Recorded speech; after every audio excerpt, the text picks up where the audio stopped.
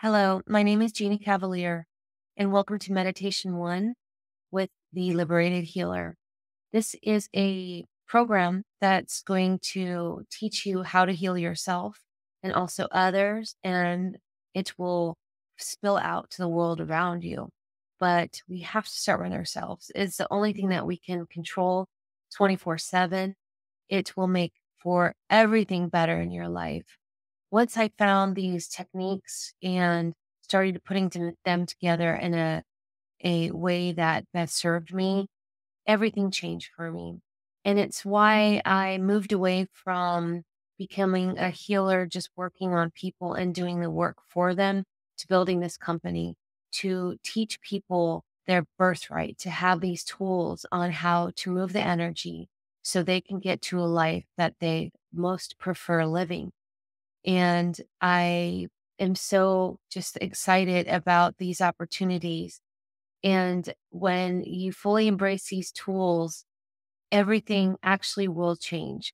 And there will be bumpy roads because there are growth periods as you're shedding old habits or thought patterns, but they become smaller and shorter and easier as time goes on. So just continue on the journey, and this is the foundation for everything moving forward.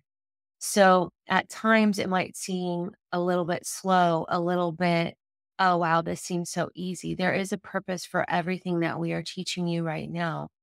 This is the foundational work.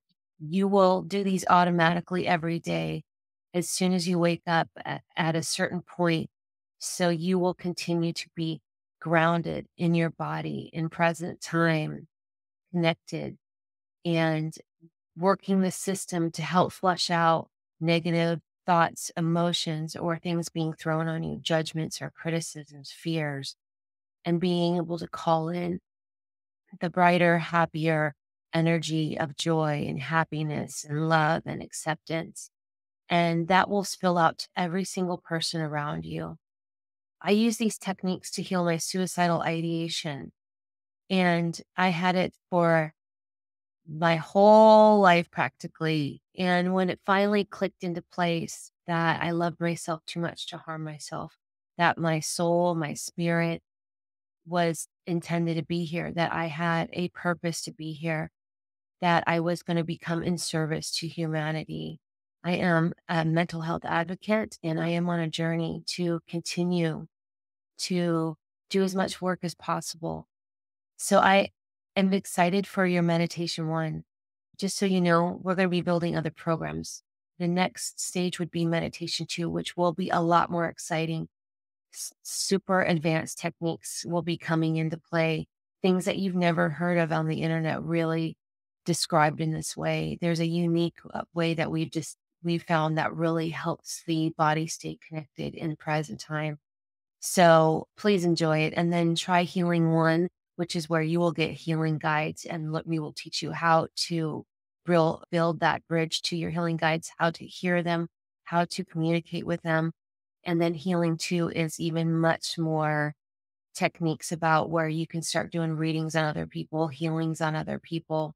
It's just a wealth of information and knowledge that is, again, your birthright that has been kind of programmed out of us. When, if you go back and you look at the Indians, their very first number one priority was spirituality and their connection to the earth and all living things around them.